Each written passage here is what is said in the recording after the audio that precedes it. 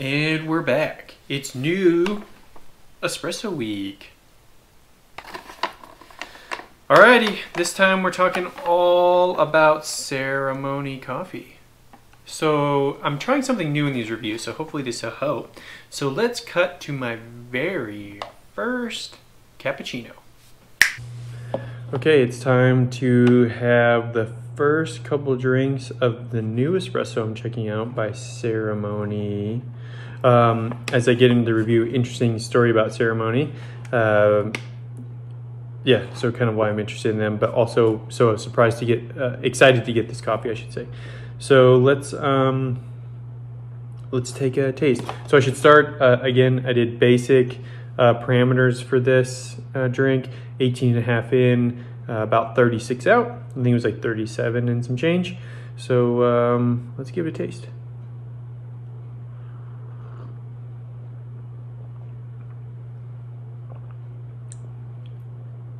Good. Cocoa-y base. Definitely comes through. Milk chocolate. Yeah, I would say that. Kind of sweet, but not dark chocolate in that it has that like heavier mouthfeel to it. Just kind of stronger chocolate base. They also say sugar cookie and creamy. I don't really get the cream. Maybe the sugar cookie because the sweetness just isn't real defined. The sweetness just isn't defined like it would be with, say, some other coffees where it's like a definite fruity sweetness or something like that.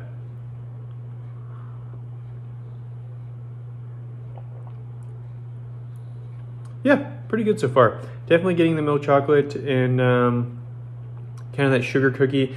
I would say probably cane sugar sweetness would be more like it. So yeah, not bad. We'll see how it goes the next couple weeks, and then we'll do a full review. All right. Welcome back.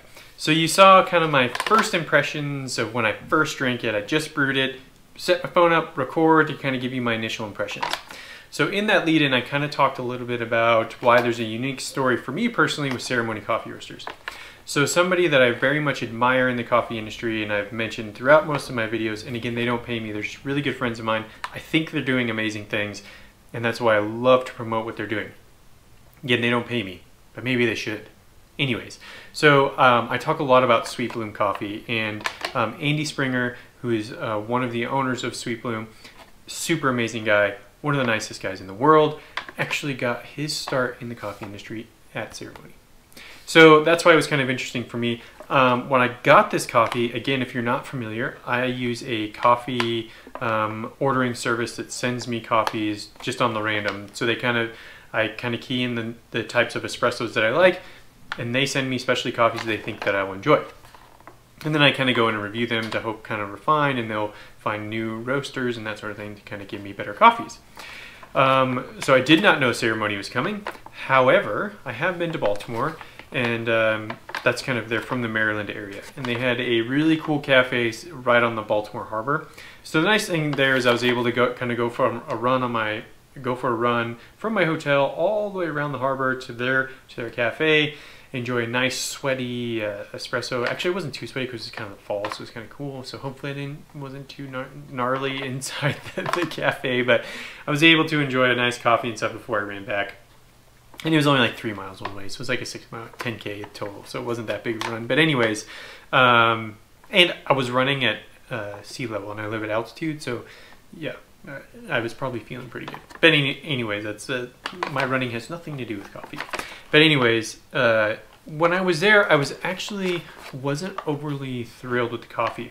So when I got back, Andy asked me, he's like, "Oh, well, what did you think of Ceremony?" And I don't know, I just wasn't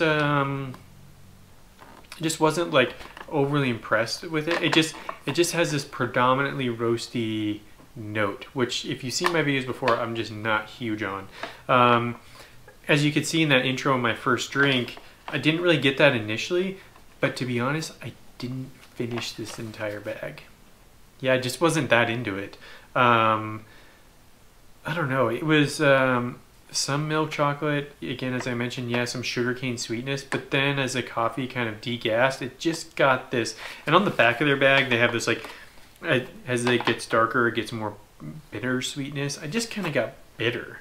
It wasn't really like you know, they have noted here caramelized sweetness or fruit sweetness. I don't know. Unfortunately for me, even though there's a lot of cool history behind here, and without ceremony, we don't have sweet bloom. But yeah, I just wasn't into it. I noticed that when I was there, and as I started drinking, I was like, yeah, this reminds me when I was in the cafe. So I didn't feel that my brew parameters were off. And actually, the more I brewed it, so I tried pushing it a little harder, the extraction a little harder. I actually started to under extract the espresso. So I was doing like 18.5 grams in, and I was doing 36, 40 grams out, you know, kind of that range in say 20 seconds. So really fast. As I under extracted the coffee, it tasted better. It was a little bit more drinkable. And again, I don't want to waste a coffee. I paid good money for it. So again, I pay for all these coffees. They don't send them to me for free. So again, I'm not, it's just my personal opinion on these coffees that I have paid for. But yeah, it just wasn't, I don't know, really wasn't that great. I feel that there's a lot better coffees out there. So unfortunately, I think this is going to be one of my first, I'll give it 2 stars.